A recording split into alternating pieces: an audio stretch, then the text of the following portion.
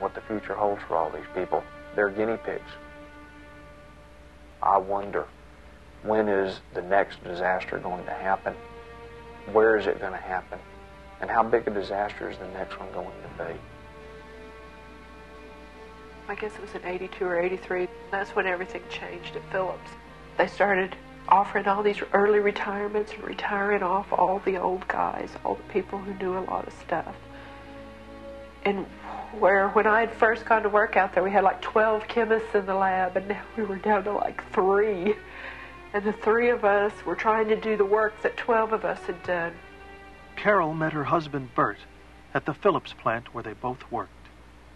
It was always a little bit of a thrill to me when I would be out in the plant and I would see him unexpectedly, and he would know that I had seen him.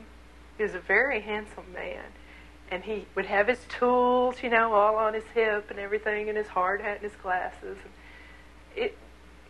I always liked doing that. I liked seeing him like that. In August of 1989, an explosion at the plant killed 2 workers and injured several others.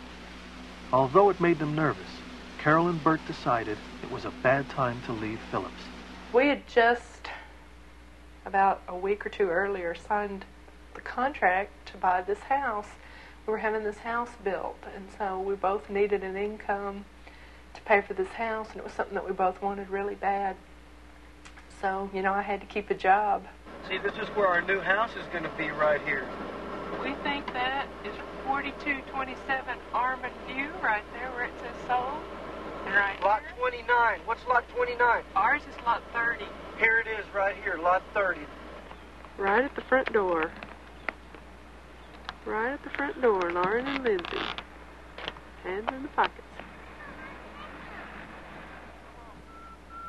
This word just in, we have a report of a huge explosion apparently at the Phillips refinery on the ship channel. It is an incredible fire. As many as 100 remain trapped inside a plant building.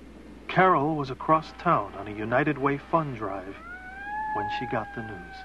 I'll never forget, we were walking down this hall, and this lady came up to us, a little lady that worked there, and she came up to us and she said, "Are y'all the people from Phillips?" And we said, "Yeah, we are." And she said, "Well, your plant blew up."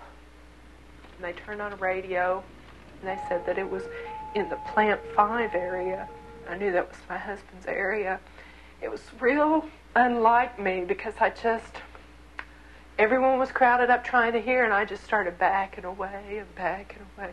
I just backed up till I backed right into somebody's office, up to the wall, and I just sat down in this chair and I just started to cry. I could see the big cloud of smoke coming up from Pasadena. We were about 30 miles away, and we could see it from there. As we were riding, I just kept sitting there, just watching that smoke and watching that smoke. It's a 30-minute drive, but it seemed like it was 3 days. The ethylene fire continues to burn out of control. It looks as if a good part of the refinery structure has blown away. I would see people. I was glad they were alive and they were okay, and I would run up and I would hug them. But then I would say, "Have you seen Bert?" I was glad to see him, and yet the most important person I wanted to see, I didn't see. Well, these busloads of people would come up. I would just stand there and look at all their faces. I just wanted it to come out so bad. I kept thinking about that plant and all the times I'd walk through there. And I tried to imagine where would be a safe place. And I knew there wasn't one. There wasn't one.